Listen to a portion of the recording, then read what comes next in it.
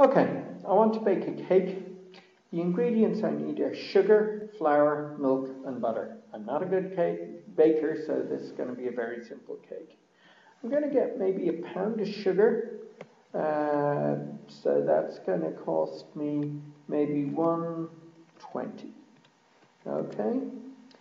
Flour, buy 2 kilos of flour, use 1 of them. If the 2 kilos of flour cost me €4, maybe it's going to be €2.05 for 1 kilo, 2.5. I'm just pulling these figures out of your head. My head, there's no magic in it.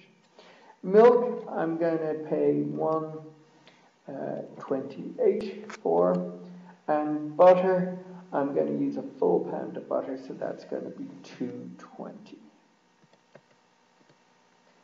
So there's my list of ingredients with prices, and I just have to work out what the total price is going to be on that. And to do that, I just have to add up all these numbers. So, adding these up in my head, that's 5 cents plus 8 cents, so that will give me 3, carry on 1, 1 and 2 is 3, 4, 5, 6, 7.